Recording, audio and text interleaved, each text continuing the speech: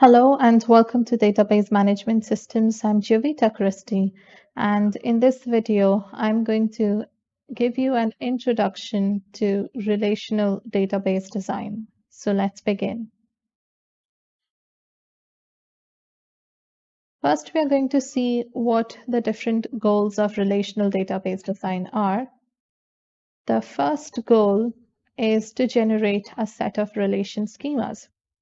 So whenever you have to design a database, you need to first of all decide what types of relations you require, how many relations you require, and also decide what will be the columns in those relations, the attributes, and the data types of these attributes. These are some of the basic necessities while designing a database. And it's not as simple as it sounds, because to design a database, you need to make sure that it is efficient. Efficient when you perform insertions, updations, deletions, or just when you simply want to view the tables, when you want to view your data. So in order to make sure that your design is efficient, you need to study relational database design very thoroughly. And one of the goals of relational database design is definitely generating a set of relation schemas. The second goal is definitely storing data, because you have created a database, and the sole purpose of a database is to store data and then, of course, view it. So the next goal is to reduce unnecessary redundancy. Now, what is redundancy? Redundancy means duplication of data. So when you have the same data occurring again and again for no reason, for example, maybe you are creating a database for students in your class, and you decided to store everything in one table, and then you realized that you're trying to store different subjects that the student is studying. Now, because you're storing all the data in one table, and there are at least 5 subjects that each student is studying, you would have to store the data of that student several times. So that means repeating the address of the student, repeating the phone numbers, email IDs, everything. And this is unnecessary, because you can create a design that is more efficient than that. So you can learn to do this. You can learn to remove this unnecessary duplication or redundancy by studying relational database design.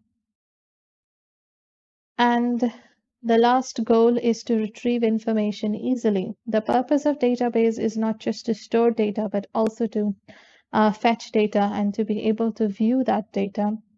And to do that, it's necessary that once you ask for some data, it doesn't take a very long time. Because if it's going to take, say, about an hour for you to get your data, then that's not an efficient system. So relational database design also allows you to retrieve information easily. Now, whenever we talk about relational database design, the concept of atomic and non-atomic domains comes up. And this is a concept that I've already talked about in relational models, which I explained in my previous videos. But I'm just going to revise it once again, because it's important even in studying relational database design.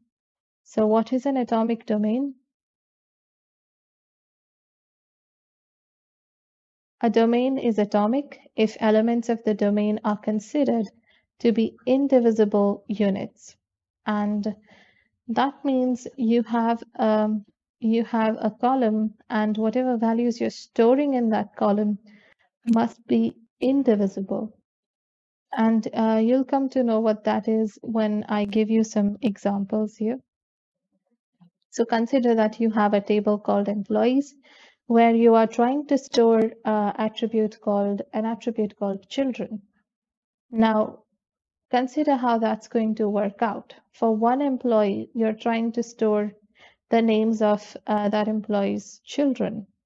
So an employee could have one child, some employee could have two children, and another employee could have three children. So in this case, how are you going to store this data in your database? Are you going to store each employee with all the details thrice because the employee has three children and you want to store all three children in separate rows?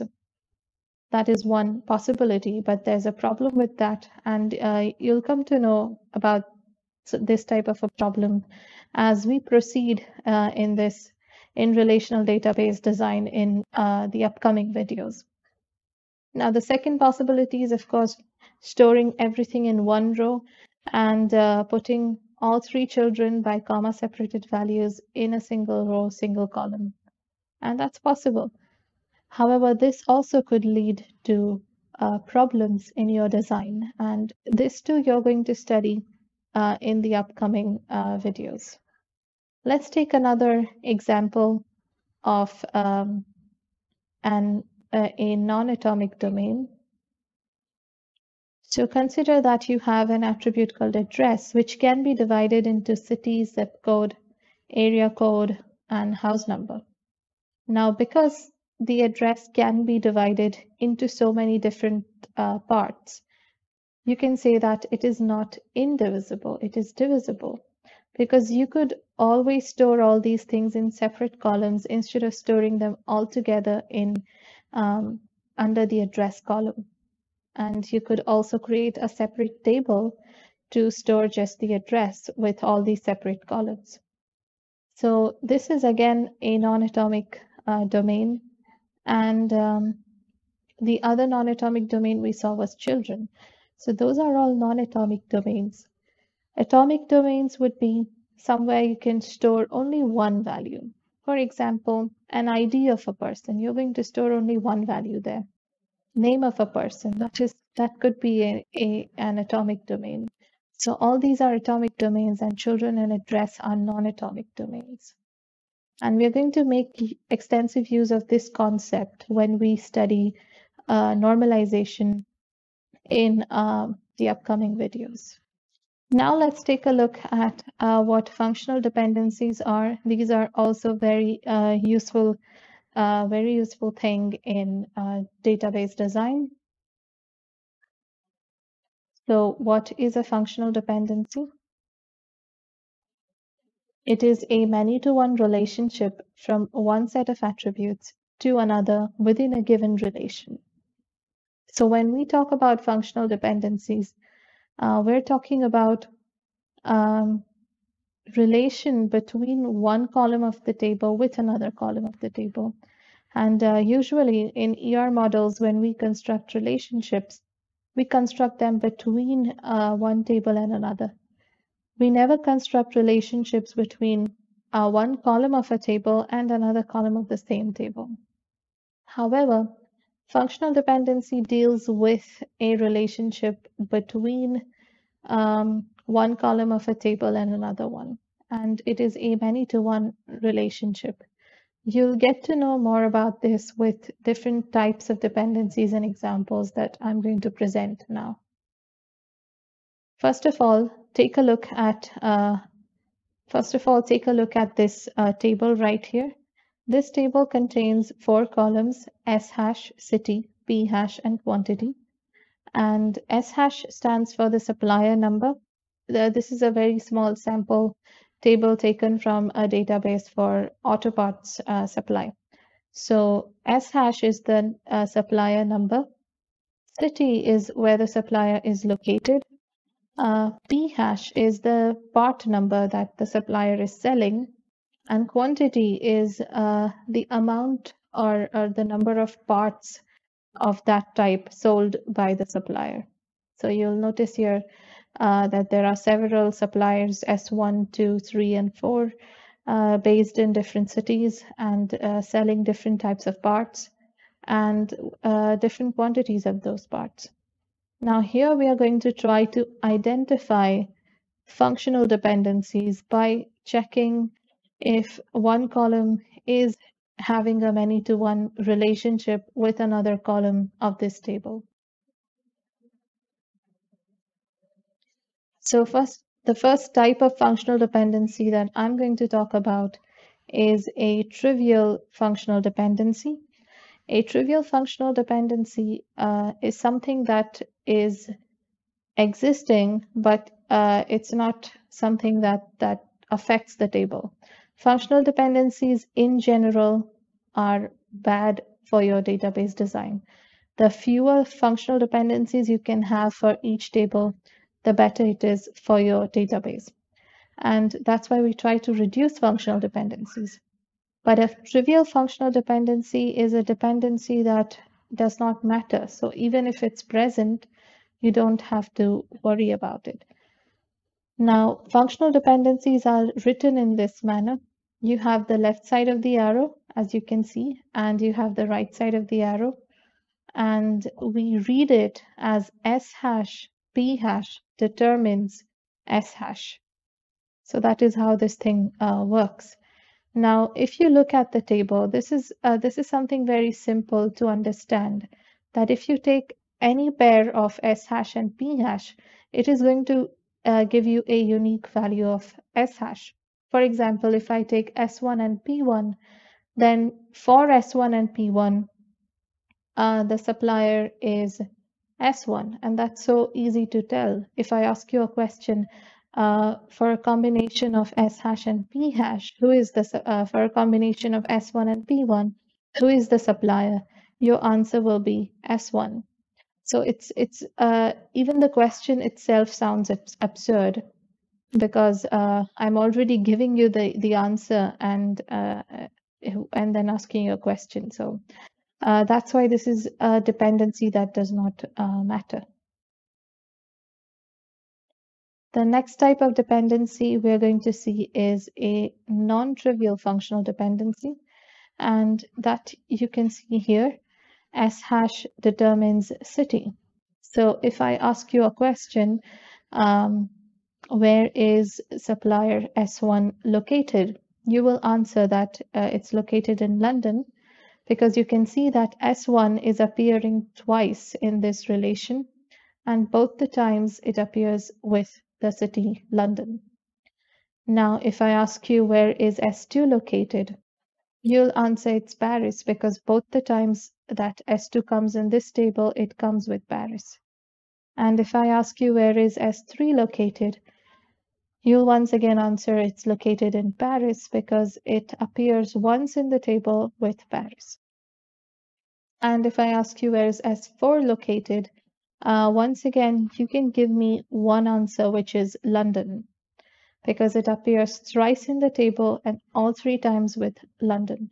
This is a non-trivial functional dependency, and this is something to take care of. You would try to remove this type of dependency from your table by using a technique called normalization, which we are going to see in upcoming videos.